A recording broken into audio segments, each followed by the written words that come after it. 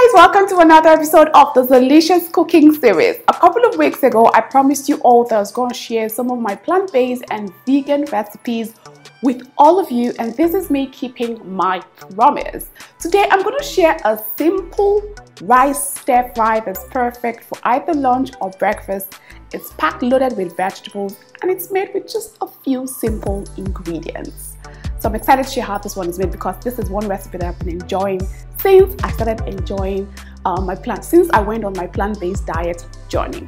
Before we go into the cooking action, if you haven't subscribed to the channel yet, now is the time to hit that subscribe button and the bell just right beside it so you can get instantly notified whenever I upload a new video. And if you like this video after watching it, please kindly give us a thumbs up because I love to see all your likes. They keep me super encouraged and keep my creative juices flowing. Alright guys, now we can go into the cooking action. For this vegan-friendly rice recipe, you need some washed rice, mixed vegetables, chopped onions, pepper, garlic, some mushrooms, light and dark soy sauce, vegetable oil, and some salt to taste. The full ingredient list will be in the description box down below, so be sure to check it out, okay? Now to cook the rice, add some vegetable stock into a pot and bring to a rolling boil. I have a video showing how I make my vegetable stock from scratch. I'll put the link in the description box down below so you can check it out, okay? Sprinkle a good amount of salt and then add the washed rice. I am cooking 2 cups of basmati rice in 2.5 cups of vegetable stock. Mix to combine, cover the pot and allow to cook on low heat till tender. Meanwhile, start with the vegetable sauce. Add some vegetable oil in the pan and allow to heat up slightly. Then add the chopped onions and stir fry for a few seconds. Next, add the garlic and chopped peppers and stir fry for a further 10 seconds.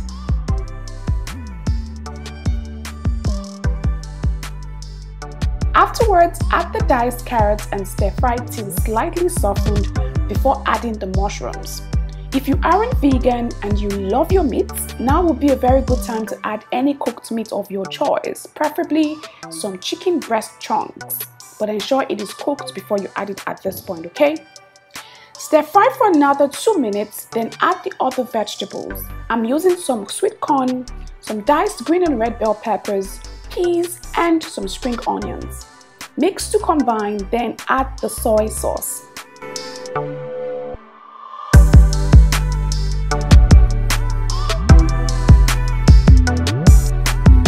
Afterwards, add the cooked rice, stir to combine, ensuring that each grain of rice is fully coated with the sauce.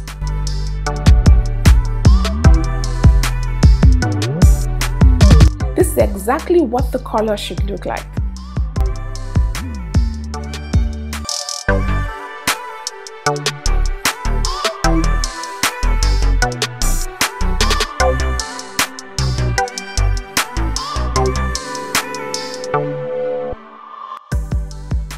All that's left now is serve this on a plate and enjoy.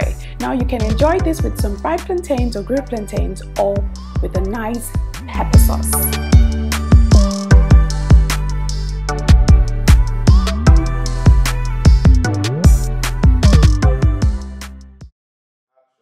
You guys, the aroma in my kitchen is heavenly. This meal does it for me. It's colorful, looks pretty, texture is perfect, aroma is amazing. I'm about to give it a taste even though I already know what it tastes like.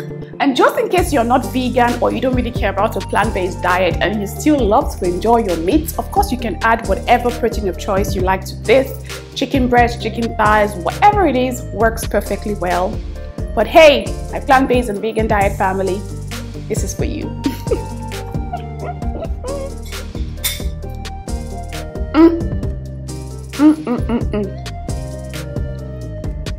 You guys, what actually excites me about this recipe is the fact that it literally takes all of 20 to 30 minutes to create if you know exactly what you're doing.